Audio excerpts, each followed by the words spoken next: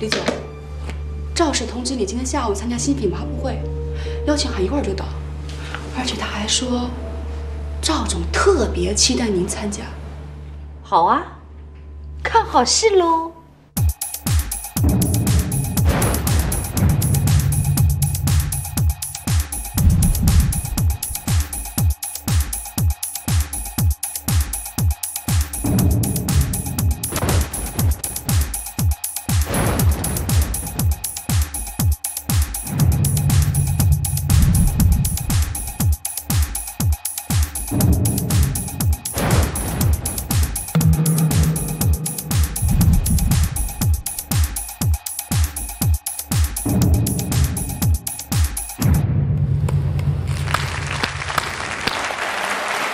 感谢各位这一次来参加赵氏集团秋季新品发布会。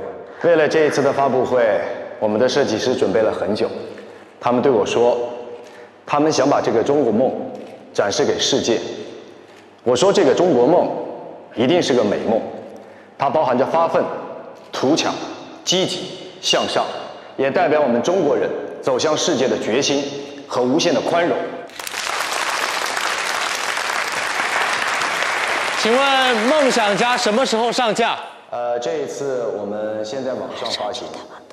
如果想抢先购得的话，请下载我们的梦想家 APP， 前1000名可以得到意外的惊喜。各位，我给大家介绍一下我个人比较喜欢的这组设计，大家可以感受一下。请关灯。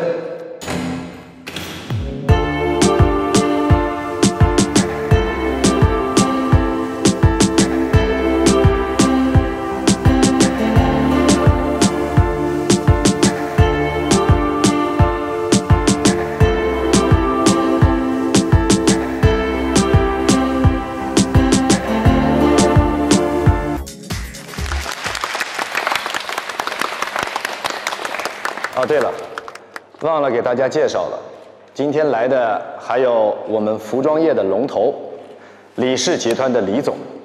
我们现在有请李总为我们送上祝福。好，大家都知道，我们和赵兰葛先生、赵氏集团是很好的朋友。今天非常高兴，梦想家非常出色。李总，您是不是也觉得这次的新品发布会，无论从品牌的内涵还是形式上，都超过了果儿品牌的名媛的花园？我认为艺术并不分高下，应该说是各有千秋吧。李总，您认为梦想家会打败名媛的花园吗？应该这么说吧，梦想家的成功是我们大家的成功，是我们中国时尚业的成功。因为我们大家都肩负着中国时尚业的发展，肩负着中国时尚业走向世界的重任。只要我们每个企业都做精品，这样我们中国的时尚业就有希望。谢谢大家。名媛，我有事儿先走一步，恭喜哦。李总，请您稍等，请问方圆会被梦想家打败吗？李总，请问可以再回答几个问题吗？李总，请您稍等，李总。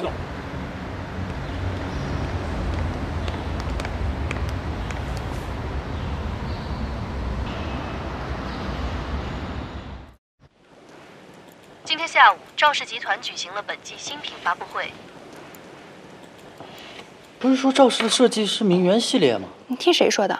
我秘书啊，要不然为什么让咱们把糖果的设计改成名媛的花园呢？可这根本不是名媛风，是梦想家呀。就是啊，我看李总肯定要气炸了。你们说赵氏的新品是梦想家？是啊。哎，甜甜，快过来，快点！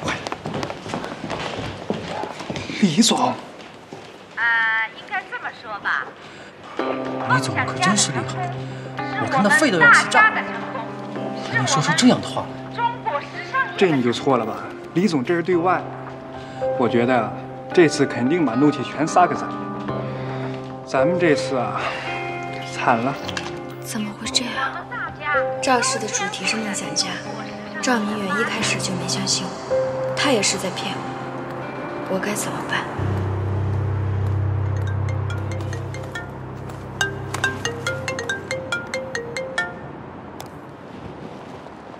喂，你在哪儿？有事吗？我有话想当面跟你说。好，正好我也有事想跟你说。你在哪儿？我去找你。那我发地址给你。好，拜拜。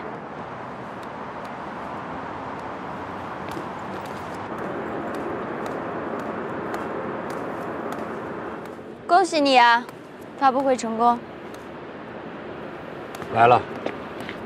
有什么话说吧。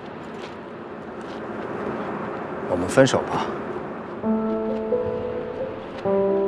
啊，如果是因为我把你发布会的内容告诉我妈的话，那我向你道歉。不必道歉了。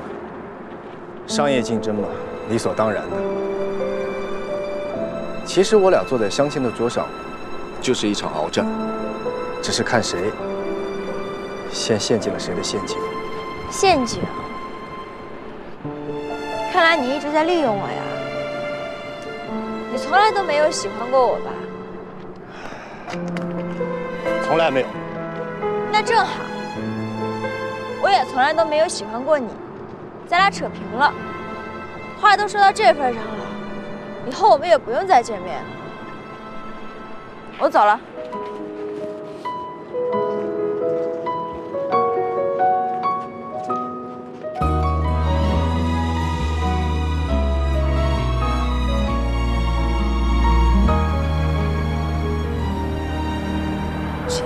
所有的谎言都埋藏在迷雾。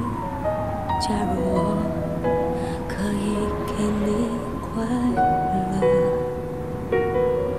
假如片刻的感动不曾被辜负，微笑会占据多少篇幅？真心拿什么量度？失去怎么构图？光影中隐约你的